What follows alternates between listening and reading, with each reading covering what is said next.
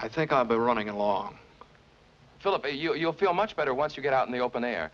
I don't think there'll be much traffic, and we ought to make good time. It's a lovely night. You'll be driving up in good weather. I almost wish I were going with you. It might be rather exciting. Driving at night always is. But driving with you and Philip now might have an additional element of suspense.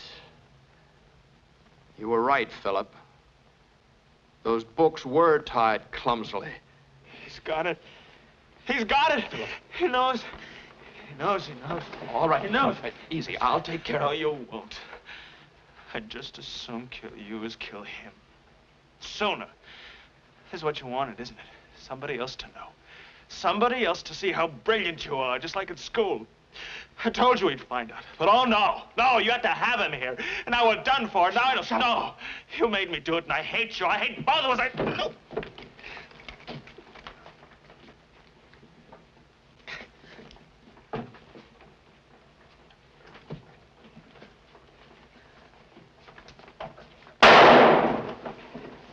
Stupid, babbling drunk. I'm sorry, Rupert. It's all right. All right. If you really want to kill, you don't miss, not at that range. Of course he didn't want to kill you. He didn't know what he was doing, any more than he knew what he was saying. I didn't want anyone to know this, but he's been becoming an alcoholic, Rupert. Brandon, will you step over there, please? Philip's drunk, Rupert. Surely you don't take those nightmare ideas of his seriously. Brandon, I'm tired. And in a way, I'm frightened, too. But I don't want to fence anymore. Oh, what are you going to do? I don't want to. But I'm going to look inside that chest. Are you crazy? I hope so. With all my heart, I hope I'm crazy. Rupert, this has nothing to do with you. I've got to. Don't. I've Rupert. got to look inside that chest. All right. Go ahead and look. I hope you like what you see.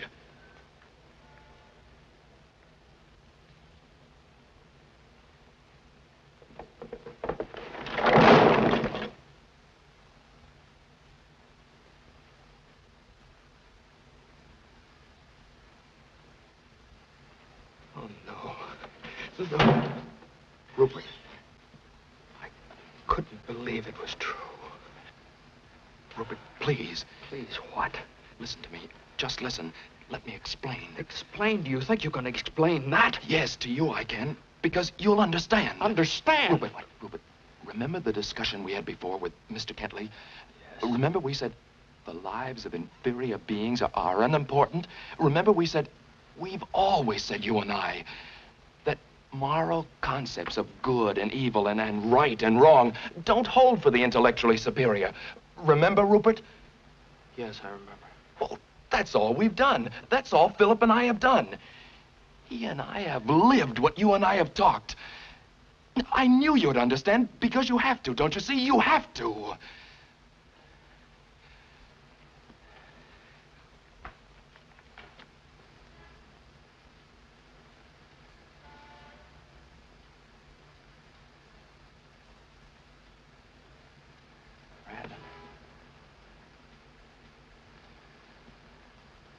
Brandon, until this very moment, this world and the people in it have always been dark and incomprehensible to me.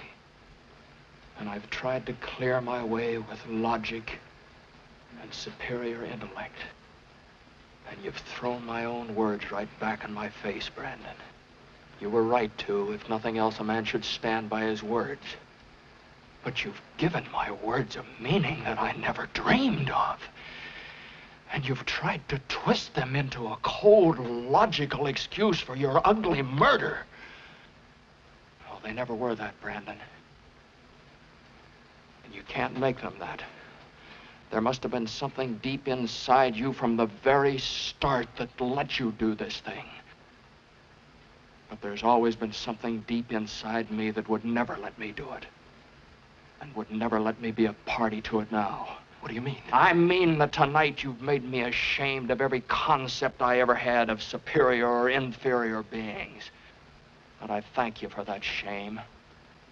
Because now I know that we are each of us a separate human being, Brandon, with the right to live and work and think as individuals, but with an obligation to the society we live in. By what right do you dare say that there's a superior few to which you belong? By what right did you dare decide that that boy in there was inferior and therefore could be killed? Did you think you were God, Brandon? Is that what you thought when you choked the life out of him? Is that what you thought when you served food from his grave?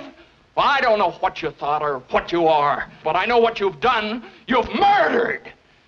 You've strangled the life out of a fellow human being who could live and love as you never could. And never will again. What are you doing? It's not what I'm going to do, Brandon. It's what society's going to do. I don't know what that'll be, but I can guess. And I can help. You're going to die, Brandon, both of you. You're going to die.